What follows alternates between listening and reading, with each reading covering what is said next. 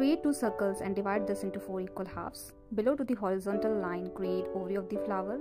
Then we need to create a petal having triangle kind of shape for both the perspective.